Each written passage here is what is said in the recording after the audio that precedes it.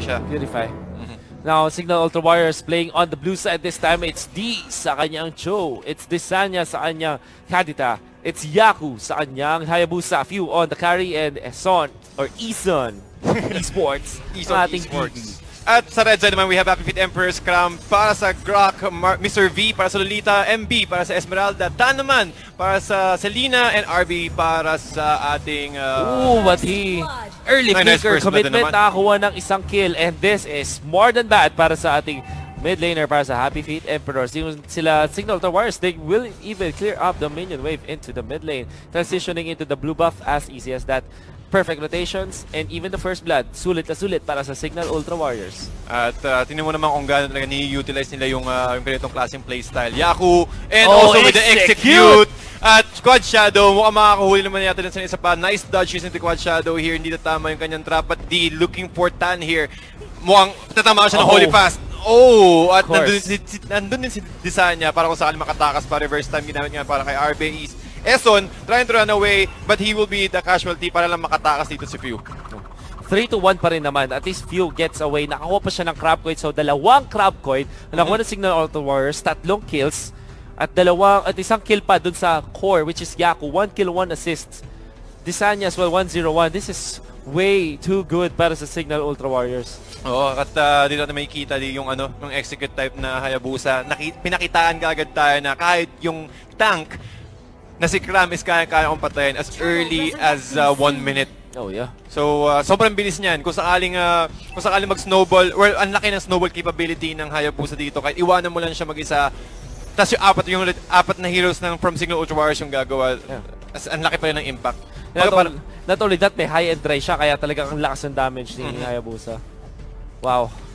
This is just the Signal Ultra Warriors showing us different flavor, kumbaga. At kumuha na nga ng wooden mask doon si Yaku ulit. Mukhang yun na yata yung trend ngayon sa pag-offlane. At mukhang nakapyata si MB. Okay, Desanya, rough waves mukhang hindi gaano na-use sa full potential nila, but that should be enough for them to disengage. Falling Star Moon, a nice dodge from Yaku using Squad Shadows to run away or at least prevent that Falling Star Moon from hitting. Pero ang Happy Feet Emperor dito, they knew na most probably kaya nilang i-take down itong turtle dito, but they also have the information. They can call the rest of Signal Ultra Warriors to contest this turtle. That's Esmeralda tried to take away the Signal Ultra Warriors, pero malapit na kay Turtle dito. Play on the Few, and kukuha pa nga ni Desanya dito sa kanila. Double kill para kay Yaku. Nako po, at nakatatlo pa sila. Cram, the last remaining member, pero na wave the Dragon Shot, na triple kill pa. 4-4-1 exchange. Boy. At kitang-kita mo naman, 3 lang ang gumalaw sa Signal Ultra Warriors doon sa ganung klaseng skirmishes at 4 agad na nakuha nila. Si Few naman at si Eson ay nasa bottom lane. Again, using the time bombs on their, sa kanilang advantage para maklear out agad yung wave, habang si Few naman is talaga nagdi-dish out lang ng structural damage sa bottom lane. Wow. Signal Ultra Warriors, dominant force, 11k agad. 5k agad yung lamang nila over Happy Feet Emperors, getting the Crab Coin as well. This is just way too much para sa Happy Feet Emperors. You have to take note, ito si Digin, meron na siyang Iron Mask. At okay lang nasamahan niya si Yaku forever, which means na si Few forever. Which also means na makapag-farm si Few no matter what. Kasi meron siyang saving yung funneling. Meron siyang funneling eh. Parang, sige, meron kang Iron Mask, kahit pakasama palagi dito si Diggy, okay lang, makukuha pa rin ni Few lahat ng gold. At all of that, meron siyang times journey if ever talunan nga siya. Katulad dito, di ba? Ang imbes na mapatay si Few, si Eson yung tatangkin ng damage, they might even go for more. Nandun si D sa may likuran. Naku po, nag-aabang dito. Jit Kundo incoming. Eto na nga, naghanaka pa na nga. Ganda ng shoot po, of course. May damage mula kay Desanya, the way of the Dragon committed.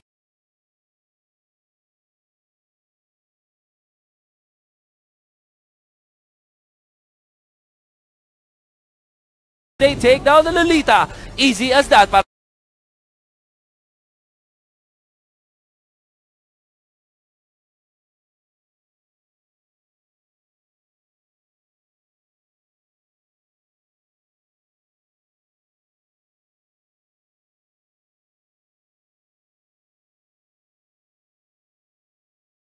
Sa Signal Ultra Warriors, nag-times journey pa para matakas. RP na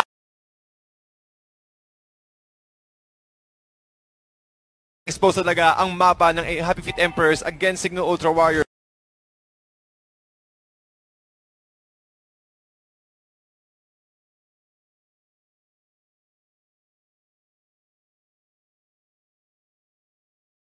Unti-unti lang din. And here comes a second turtle. Disanya.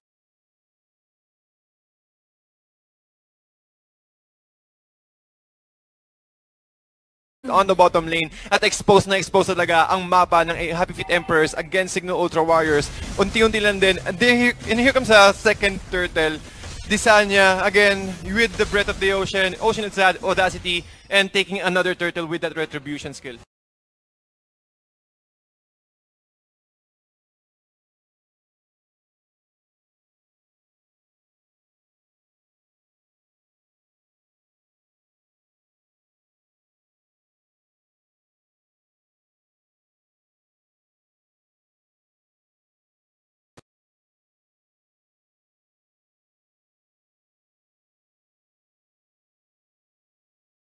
And not giving them any resources at all. It's gonna be a push para sa Signal Ultra Warriors dun sa may top lane. Ito nga, meron nandito na si Few, nandito na si Disanya. They also are giving Yaku the bottom lane. So nagkaroon ng palitan ng lanes dito dahil sabi ng Signal Ultra Warriors kailangan ng lumaban. And they will actually give away itong tier 1 turret sa may bottom lane. It's reverse time here, but Cram able to run away with using his wild charge. Pero mukhang natama naman yata ang araw ni Tan, but he cannot go in. Oh, maybe not! But Tan, mukhang makakover na isang nice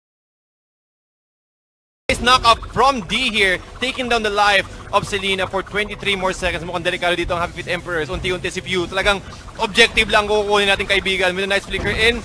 And RB Decimate using it and also taking down the life of the carry. Pero okay lang yata dahil nakakuha silang inhibitor. Dalawang member dito ng Signal Ultra Warriors. Boy, paano minblast na dash dito ng ultimate ni Disanya. Disanya, can he run away? Stealing the damage. Nakapagdang sides at the times journey. Ginamit nila dito. So walang crowd control. Pero may shutdown pa rin doon sa ating Kadita. At mukhang kukuha pa dito. Happy Feet Emperors, they also taken down.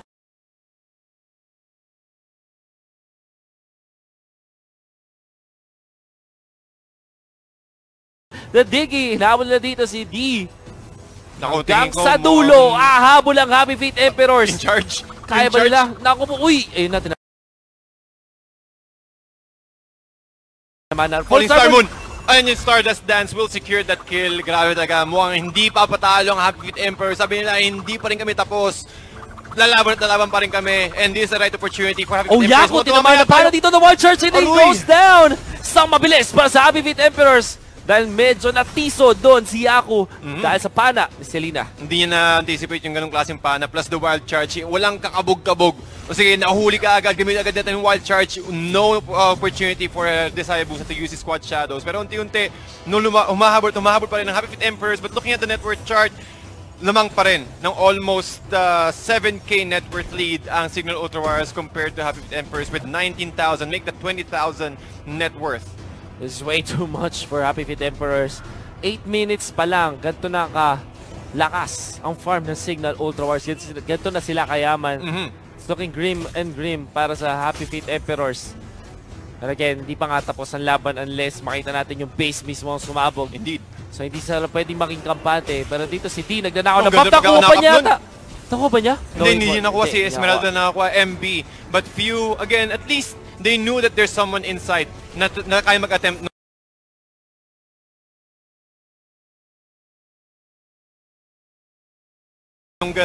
ng blue buff steal, but unfortunately hindi nakuha ni D.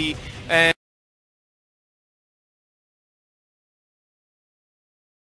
nag-show ng isang lane of minions na wala doon yung Signal Ultra Warriors para at least maraming points of entry ang Signal Ultra Warriors. Also have to take note, nag-mask din kasi siya. So kailangan din niya mahiwalay sa mga teammates niya. Indeed. But ano mangyayari niyan? Kapag pinush mo yung indifferent lane, mapo-force yung Happy Feet Emperors na mag-respond. So mahahati sila. Yun yung pwede mong gawing opening para mag-initiate for the side of Signal Ultra Warriors. Pero tingnan naman, it's still a nice defense though. Pero ang magiging next objective dito ng dalawang teams natin is yung Lord. And as you can see, si Carry unti-unting pumupunta sa Lord area along with the Diggy. So it should be enough. Sige, apply pressure lang sa middle lane. Huwag natin palabasin yung Happy Feet Emperors. While Carry will try to get the blue buff first and then try to transition to the blue Lord. Buff muna, tapos tsaka na siya kukuha dito ng Lord. Kasi nga naman, may malong kang bonus na damage per sec. I mean, yung DPS mo overall, aakyat if you're a marksman getting the buff. But this is gonna be a contest from Happy Feet Embers. However, Eson Esports, handa dito. Samantala si Yako, ang gandang iwas naman nun mula kay Kuya Yako. Pero habulin pa yata siya ni Grab. Pero kailangan nila mag-ingat dyan. Hindi dapat, since naka-execute yan, kahit yung tank, kaya niya patayin after the quad shadows. Oracle naman para kay Cho. So, again, that Shunpo is mas mataas ang mga shield gain from that. At syempre, more sustainability and also magic reduction. So, Happy Feet Emperors, they really need to play defensively right now since the Lord is already marching in on the top lane. Kailangan nila i-defend. Kapag umangat na yan, malapit sa tier 2 turret, o kung saan nakalagay yung tier 2 turret ng Happy Feet Emperors, kailangan nila mag-react as soon as possible. Dyan, bakit di sila nakapag-react ng tama. Pero ito na, lahat ng lanes pinupush dito ng Signal Ultra Warriors. Yung gitna yung kanilang target dito, tumama yung stun. Hindi, D wants to go for more, but the pullback onto their drop. May way to dragon na ginamit dito. Pero yung Torre pa yung target, napatay pa yung drop. Grabe, sobrang lakas ang damage nila doon. And in fact, nakapatay pa nila yung Torre. Numinum Blast kinasa, pero maba out. Sabay time journey, sakto, walang nagawa ang Numinum Blast. And Signal Ultra Warriors knocking na ngayon sa base ng Happy Feet Emperors. Kasi natin kung makaka-repel ba Happy Feet Emperors popping their ultimate. Mukhang hindi pa ata makakapasok. And damage! Samantaga ni Yaku with a shadow kill. At si D will able to help the carry to take down another kill here. Talaga mga again, they're able to isolate the rest of Happy Feet Emperors at nag-free hit lang yung Lord dun sa top lane. At again, a nice fast sweep kill for Signal Ultra Warriors, taking out the series with a 2-0 against Happy Feet Emperors.